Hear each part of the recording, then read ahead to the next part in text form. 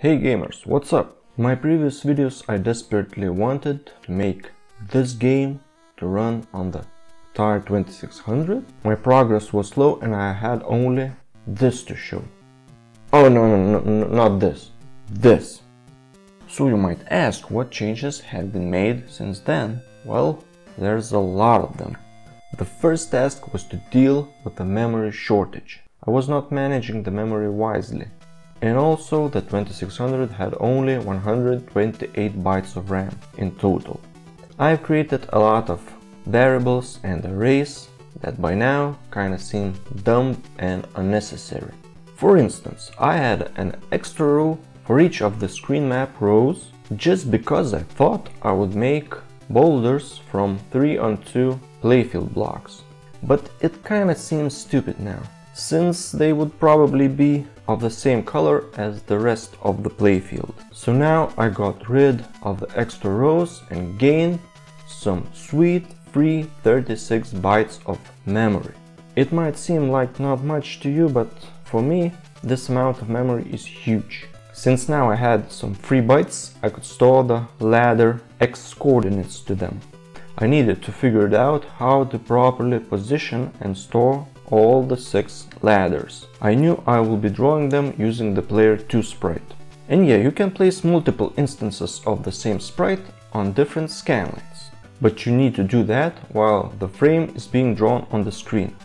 I needed some practice, and for that I tried to draw a fake score and player lives below.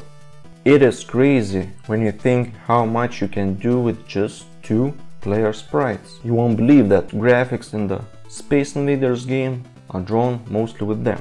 If you turn on the TIA debugging in the Stella emulator, you can see how it works.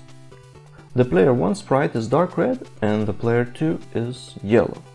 The sprites have setting registers where you can specify how many times you want to repeat that sprite and what distance should be between the clones. You can even double or quadruple the size of the player sprite.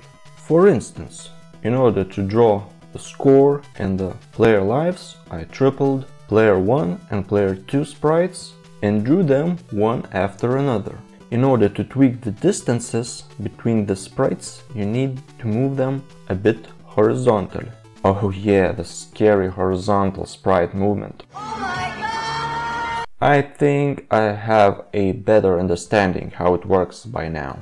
So as I mentioned in my first video, in order to move the sprite on the x-axis, you have to write to the reset register of the sprite at a certain point during the scanline. But by doing just that, you will place the sprite very roughly. To fine-tune the position, you need to place a value ranging from -8 to 7 to a horizontal movement register. Also, you need to put STH-move after the wait for the sync in order for the fine horizontal movement to work. Although if you do that, STH-move will create some interesting artifacts on the scanlines on the left side of the screen. It is very noticeable if your background is light. Activision did a workaround for this and made a black bar on the left side of the screen, so these artifacts won't be seen. You can actually do that by calling hmove in every scanline, like I did that where the lives are drawn. But mostly I don't need to worry about this much, since my background is black anyway. But as you know, officially Atari had a rule that you can use black background only if your game is set in space. Also, hmove might affect other sprites and distort them. To cancel that, you can write to the horizontal movement clear register, and it will clear all the movements. It's basically the same as writing 0 to all the horizontal movement registers. So let's place those ladders already. I borrowed this simple random number code that generates 8-bit number by constantly shifting bits to the right of a variable in memory. Once you reach the bit 0, it adds some kind of magic number, and that's basically it. And because of this, the random values are always the same when you first start the game. placing the ladders was still a bit hard, since you don't have enough CPU cycles to move your sprite where you want. It's simply impossible to draw something on a scanline and also do the horizontal movement. To move the sprite to the far right of the screen takes all the time that could be used to draw a scanline. So I had to sacrifice a scanline at the end of each map tile row. Now each map row is very prominent, and even that was not enough. I had to use this clever lookup table to save some additional CPU cycles. Finally, I had the ladders where they're supposed to be. So how about drawing some lava? Normally you can set only one color for the whole playfield. How do I draw the red map tiles then? My first idea was just to draw the tiles of different color on different frames. To draw ground tiles in one frame and lava tiles in another. I assumed it won't look good on the emulator, but it would definitely be an A-OK on a CRT TV. Unfortunately, the result was the opposite. It looked fine on the emulator, especially when you turn the phosphor option on, but on my TV it was blinking like crazy. If I was turning my head sideways, I could even see the black gaps where the tiles of different colors should be. I guess if I get drunk or squint my eyes really hard, then I could pretend the screen is not blinking. But no, I need to find a better solution for this. So the next option was to draw different types of tiles on different scanlines. You draw a scanline with the yellow blocks, and then you draw one with red. The problem with this were the sprites. My bloated sprite drawing code could not simply fit with the playfield's drawing code on the same scanline. Also, to draw different color tiles on the same frame would require additional 36 bytes of RAM. Plus, I had even more serious problem. I have filled vertical blank and overscan periods to the brim with instructions, and there were no time left to execute more code. I was even unable to properly check the collision for moving downwards. Now what? Let's say I could ditch the logix map that takes 36 bytes. If I could get rid of the logix map, I would no longer need for that stupid code that constantly updates the screen map and hogs all the vertical blank cycles. But I would need to implement the hardware-based collision detection that I disliked so much in the previous video. And also I would need to work directly with the cumbersome screen map, for instance when I destroy the blocks by mining. But did I have other choice? Not really. So I started with the hardware-based collision detection. It actually didn't seem that bad when I gave it another chance. You just have to fall back to a previous position when the collision is detected. Seems easy, right? But wait until you turn on the animations. If you switch to an animation frame where you swing your arms and you are near a wall, that's it, you're stuck. My solution was not only to revert the position during the collision, but also to revert the sprite's frame. Now I can do all these weird things.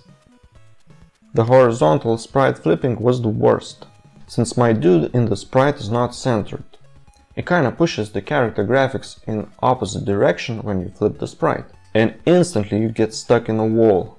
Sure, you could not flip and always moonwalk, but I chose to set a frame without protruding appendages when I flip the sprite. Also to move it a few pixels to the direction I'm flipping to. And it worked great. So the next step was to rewrite the mining code so that instead of checking the logix map, I would need to check the screen map. For that I created two lookup tables in the ROM. One contains a byte offset of the screen map column, depending on which X cell you want to mine. The other table contains a pattern that could be set to the column element with the AND instruction. So technically I can go nuts and destroy even smaller playfield pieces, but I decided to stick to 3 playfield blocks.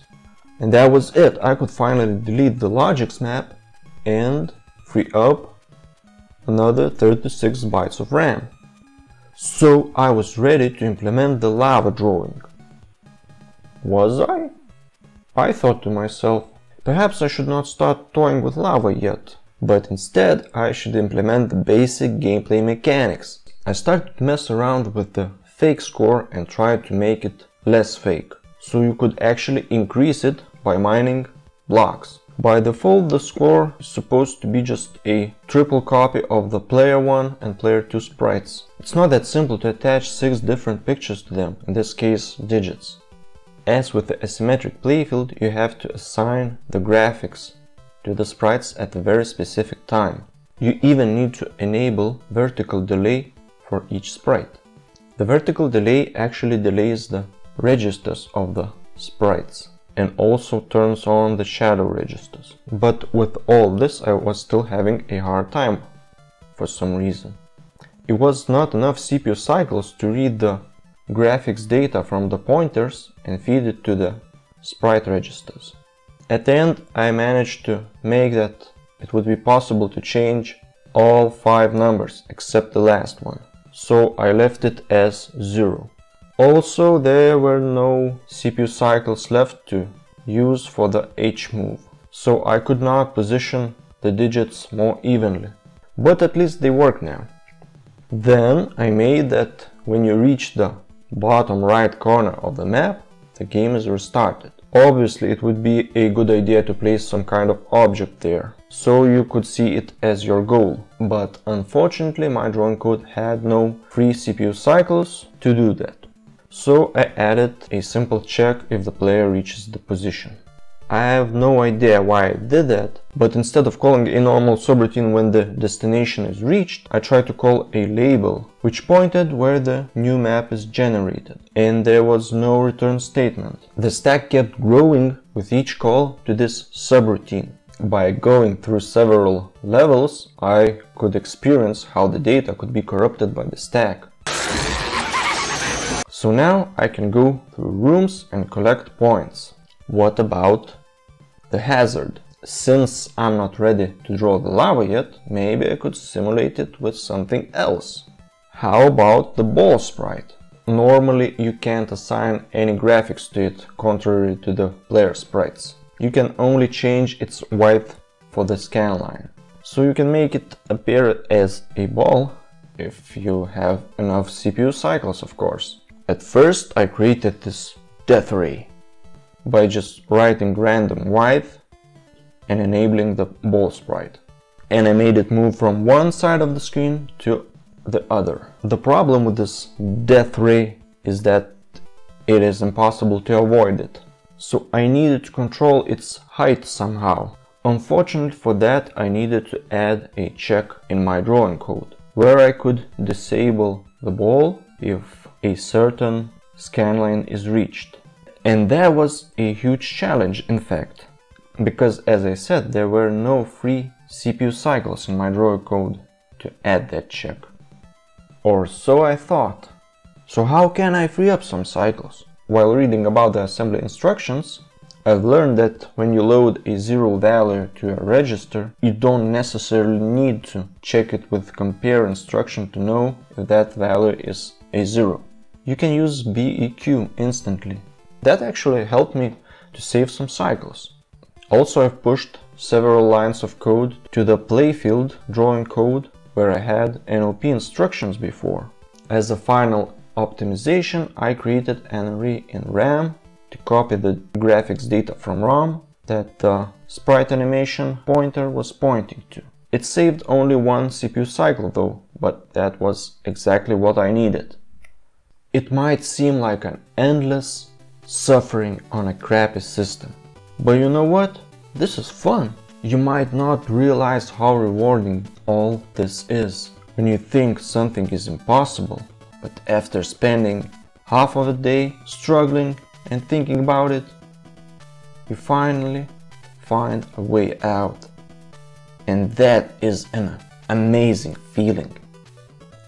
So with all this so-called optimizations, I could finally limit the height of the ball sprite. Now I've got the beam that hangs from the top of the screen, moves from left to the right, and constantly grows. Now all I need to do is to check player sprite's collision with this beam.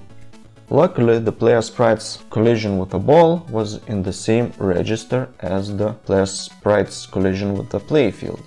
So I just added a couple of instructions and boom! I could finally die in my game. So now I have the basic gameplay mechanics.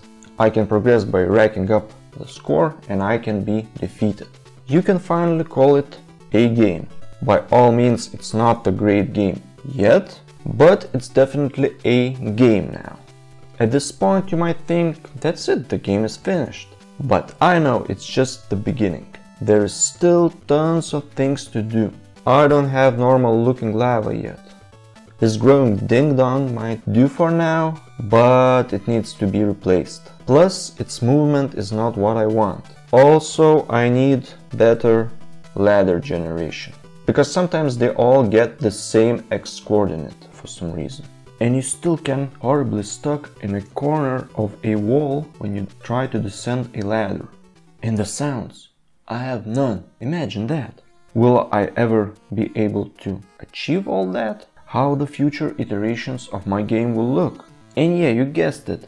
You will find out if you watch my upcoming videos. So subscribe. Meanwhile, you can check my Git repository where you can find the code and the latest ROM. The link is in the description. So thanks for watching and see you next time. Bye.